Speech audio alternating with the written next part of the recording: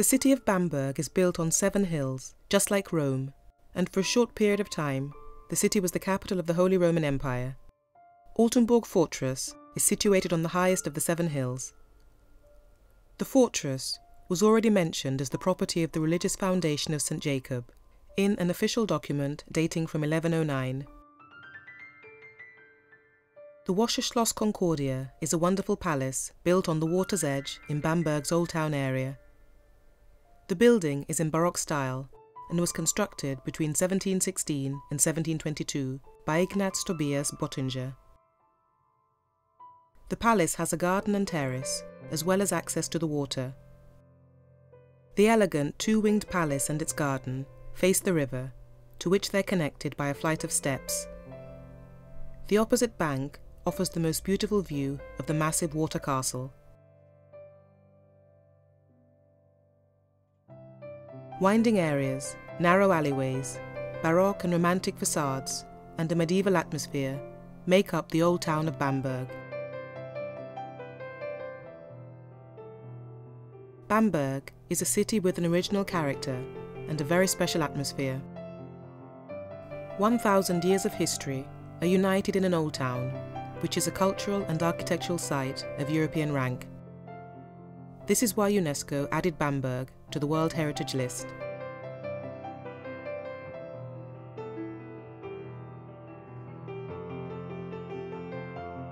In the genuine market square, there's a fountain with the figure of Neptune, god of the sea. St. Martin's Church has a facade which was typical of churches of this order in the Baroque era. It was designed by George Dietzenhofer in the late 17th century and modelled on the Jesuit St. Martin's Church in Munich. The 2 iron cranes indicate that this was once the landing for freighters on the old canal.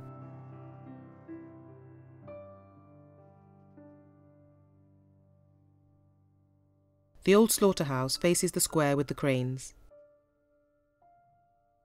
The row of neatly kept historical houses along the river Regnitz is affectionately known as Little Venice. Most of these lovingly restored, half-timbered, former fishermen's houses date back to the Middle Ages.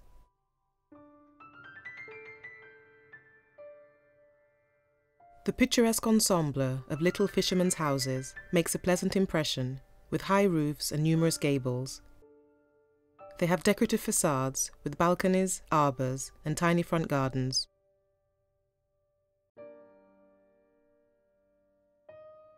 In Bamberg, the Old Town Hall is also known as the Island or Bridge Town Hall, since it was built on an artificial island on the river and is connected to the banks by 2 bridges each.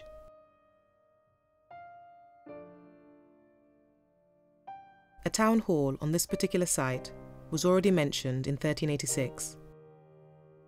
The town hall's facade is painted in Baroque style, but the core of the Gothic building of 1463 has been preserved. During the Baroque era, Michael Kutschel converted it into Baroque and Rococo style. In addition to the wonderful architecture, the frescoes are particularly impressive because of their vividness.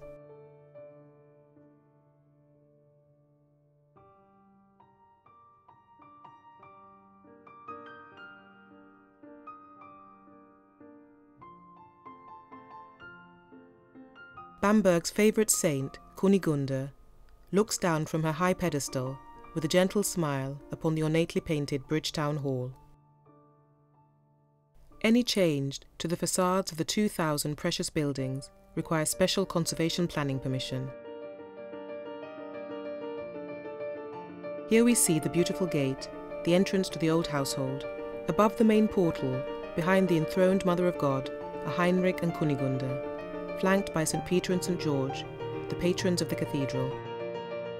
The major historical influences on the architecture of the area are medieval. Through the gate, we enter the picturesque inner courtyard of the old household, framed by an impressive ensemble of late Gothic residential and farm buildings dating from the 15th century. Half-timbering, oriels, galleries and various types of dormer windows break up the large wall and roof areas. The old household was built in 1570, and over the years it served as chancellery, library and council.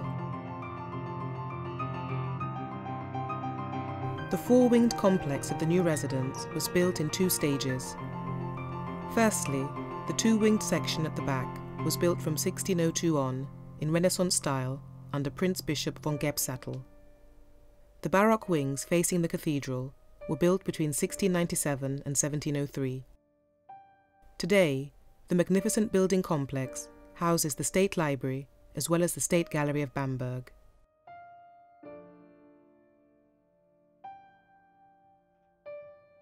Prince Bishop Friedrich Karl von Schönborn had this regularly symmetrical garden laid out by Balthasar Neumann. After the site was brought to the same level, an axial system of paths and circular flower beds was laid out. The Imperial Cathedral, with its 4 towers on one of Bamberg's 7 hills, is the heart of the city and one of the most important works of art in the surroundings. The third building, which has been preserved until today, was finished in 1237. Here stands the Gate of Grace.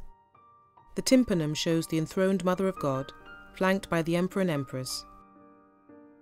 The statues that were once placed here on Adam's door are now housed in the neighbouring diocesan museum. In the middle of the long side, facing Cathedral Square, is the Prince's Portal. The richly populated tympanum depicts the Last Judgment. The apostles each stand on the shoulders of prophets. The Cathedral of Bamberg was sanctified in 1237. It's a marvellous example of architecture from the Romanesque to the Gothic period. It's about 94 metres long, 28 metres wide and 26 metres high. There's a beautiful nativity altar made in limewood by the famous artist Veit Stoss. Various tombstones and Renaissance statues are present in this part of the cathedral.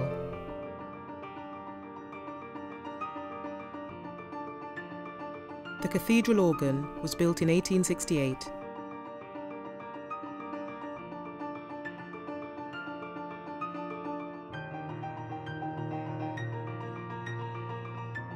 This is the present-day tomb chest for Emperor Heinrich II and his wife Kunigunde.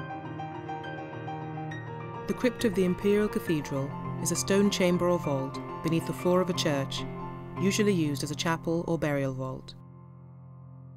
The old town of Bamberg is a remarkable example of a Central European town, with a basically early medieval plan.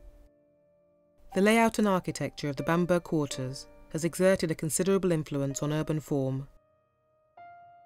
The Privy Councillor and Electoral Prince Ignaz Bottinger succeeded in showing his wealth to his contemporaries through this first patrician palace, modelled according to Italian palazzi.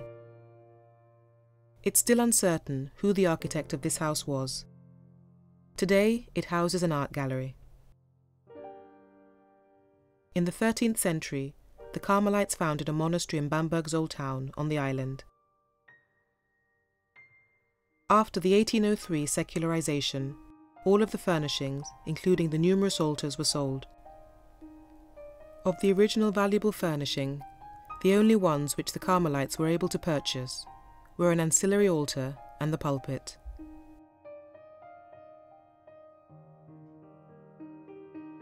The Romanesque arches of the cloister and the columns today account for the architectural charm of the imposing structure. They weren't added to the cloister until the second half of the 14th century.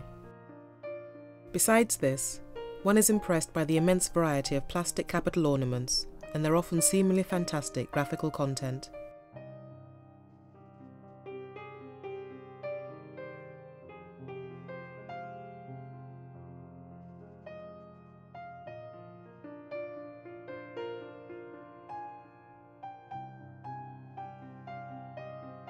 The Upper Parish Church of Our Lady was the largest construction project of the 14th century.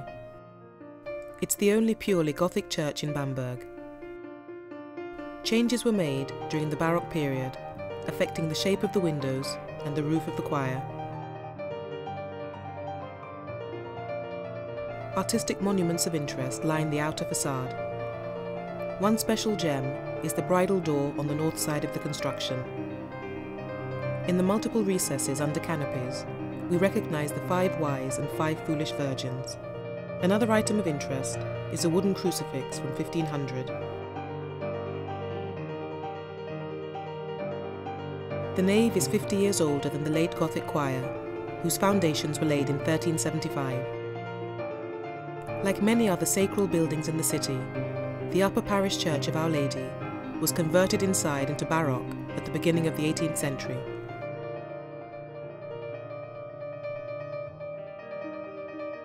The Baroque facade of St. Michael's Monastery and the adjoining building belie the fact that this monastery was founded way back in 1015, just 8 years after the founding of the bishopric. The outdoor steps and the decorative facade of the church are largely the contribution of DEEZER.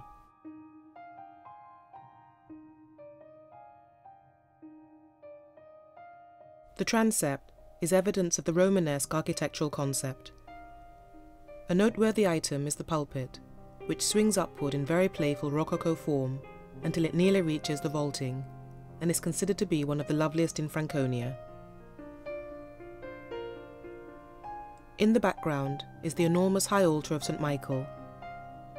The rich decorations, framed Baroque wooden statues and painted cherubs, show that the monastery contains a vast amount of Baroque decoration.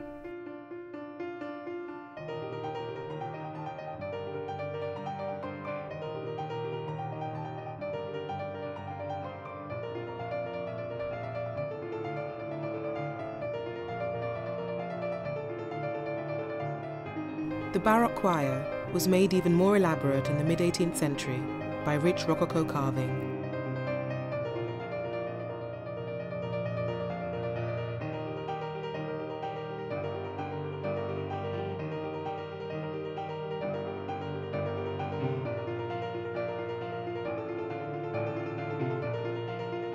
The most important work of art in St. Michael's is the organ.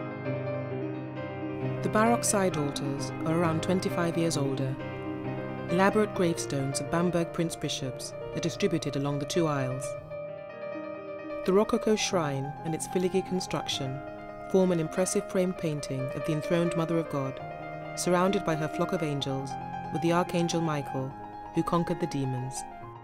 A door at the end of the right aisle leads to the Chapel of the Holy Sepulchre, whose medieval core is scarcely discernible due to heavy modification during the Baroque period. Christ's sepulchre is covered by roof tile vaulting and crowned by a globe with a snake. Bamberg is an outstanding cultural and architectural highlight of any tour through Bavaria.